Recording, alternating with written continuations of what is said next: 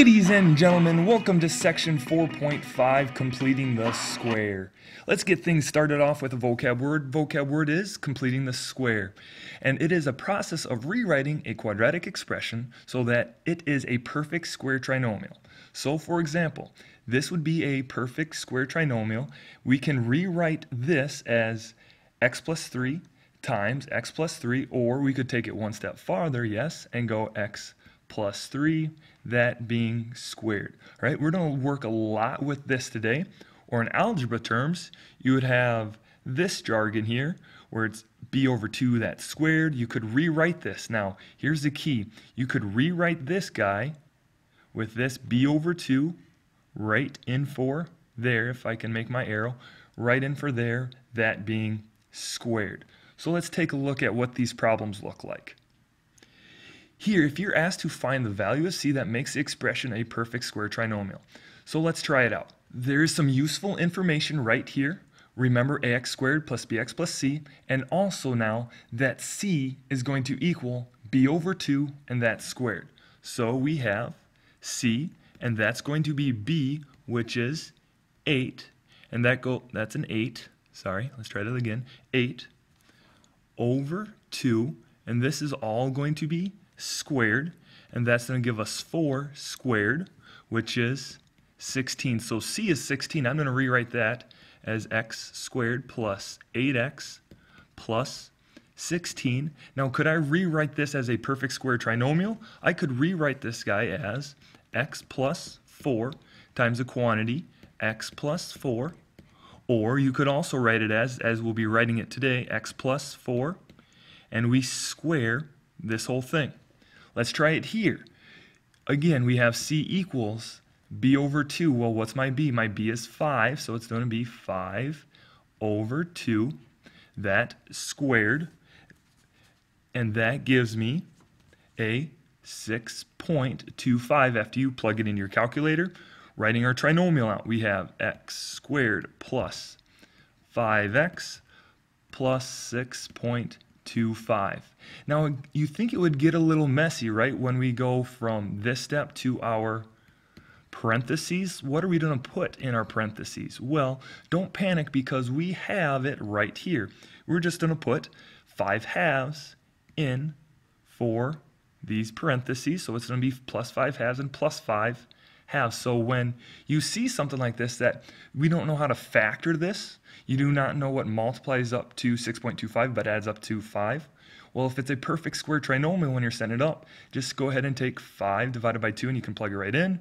And then we have x plus 5 halves, and that squared. Again, we'll be dealing with this a lot today. Now, let's actually solve by completing the square. When we solve by completing the square, we want our x squared term and our 16x term by itself. The first thing we want to do is to find our c term, right? The term that goes right after the 16x here.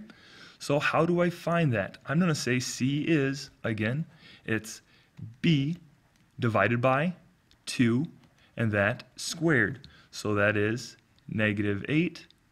And it's squared, which equals 64. So now I'm going to take this 64 and add it here and add it right there to get x squared minus 16x plus 64 equals 49, all right? Because negative 15 plus 64 is a positive 49.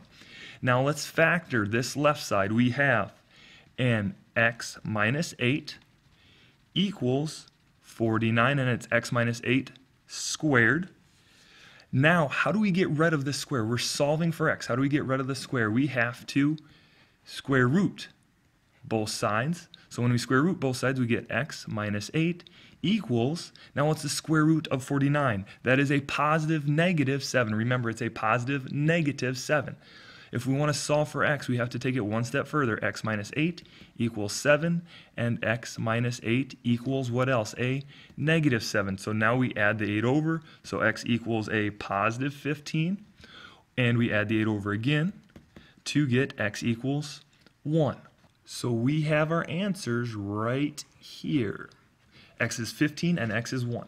Now with 4, We want this. If we cannot make this a perfect square trinomial, if we can't factor it like x minus 8 squared, if we can't have it x minus 2 squared or something, we want to move this 3 over to the other side. So I'm going to rewrite this as x squared minus 2x equals a positive 3 because I added it over to the other side. Now what I want to do, I want to find what my c is. Remember, c is negative 2 divided by 2, and that's being squared. So it's going to be negative 1 squared, which is 1. So I'm going to take this 1 and add it to both sides. So I add it to both sides. Rewriting again, I'm going to get x squared minus 2x plus 1 equals 4. Now, can I rewrite this as a perfect square trinomial? I can. It's just going to be x minus 1. That's going to be squared, also equals 4. I want to solve for this x. So how do we solve for the x? I'm going to square root both sides, so it undoes the square. We have x minus 1 equals a positive negative, please remember the positive negative, 2. Breaking apart that positive negative, x minus 1 equals a positive 2, and x minus 1 equals a negative 2. Solving for x, we have x equals 3, and then x equals a negative 1. So these two would be my answers. Trying another one on 5. Before we subtract this 9 over, can we rewrite this as a perfect square trinomial right away? Well, how about if I break it down like this? If I go x minus 3 and x minus 3, did I factor that correctly? Yes, I did, because it multiplies to a positive 9, adds up to a negative 6. So let's keep going with it. That equals 20. Rewriting this, I have x minus 3. That can be squared equals 20. Now, how do we solve for this? We have to square root both sides. Square root both sides. So I come up with a x minus 3, and that equals, now, is it a positive or a negative? It is both positive and negative, but does 20 come out nice? It does not come out nice, but you can go ahead, if it says round to the nearest hundredth, if necessary, go ahead and take it to the nearest hundredth, which is 4.47. Also, you could break it down and pull out a 4, which would be 2 square root 5, positive and negative, but it says round to the nearest hundredth, so I break it down to the nearest hundredth. And I have x minus 3 equals now a positive 4.47, and x minus 3 equals a negative 4.47. Solving for x, I add the 3 over to get x equals 7.47, and here I get x equals a negative 1.47. Let's try number 6. Is there any way I can break this down? No, I cannot make it look like this. So what do we have to do? I have to subtract that 6 over. So I subtract that 6 over to get x squared plus 4x equals a negative 6. Now remember, I want to find my c to add to both sides. So what we do is go c equals. Then my b is 4 divided by 2, and I square that. That gives me a 2 squared, which is 4. So I add 4 to both sides. My now new equation is x squared plus 4x plus 4 equals a negative 2. Rewriting this guy, we can rewrite it how? X plus 2, that squared, right, equals a negative 2. How do we solve for x? We have to square root both sides. So when I square root both sides, I have x plus 2 equals now a square root of a negative 2. Can we take the square root of a negative 2?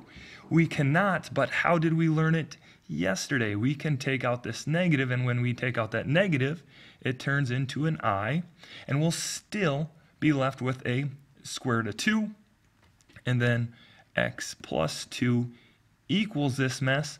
But what else do we need? It also is a positive negative I square root 2. Solving for x, Now we just subtract the 2 over, so we have x equals a positive negative I times the square root of 2 minus this 2 that we subtract over. So you might have imaginary numbers in here when we complete the square. So this positive and negative I square root 2 minus 2 would be your solution. Now one more with 7. Anytime that you see a number in here, that a, we do not want that a there, so we have to divide all of this by 2, every single thing in here by 2.